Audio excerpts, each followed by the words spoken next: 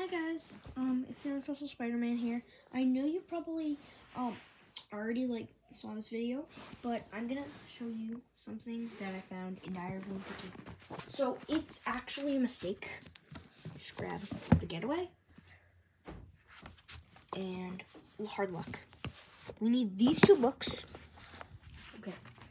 So in the Getaway, it says that Roderick can't clip his own toenails on page 123. Right here. See? And then on Hard Luck, but it's also a flaw, because on Hard Luck, first page, he's clipping his toenails.